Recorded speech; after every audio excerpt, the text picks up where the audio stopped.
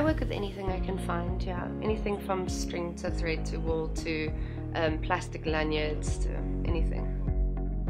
My name is Danielle Clough and I'm an embroiderer. I like making things. For me, I consider myself more of a crafter, and I like the act of actually just making something for the sake of, you know, being active and using my hands and putting something positive or different into the world.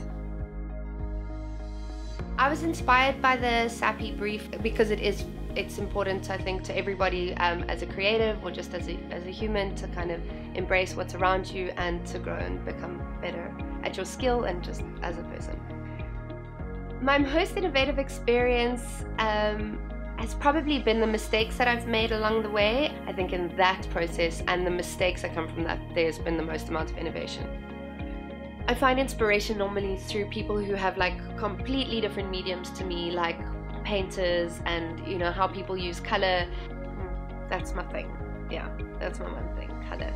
And it's everywhere, so I'm lucky.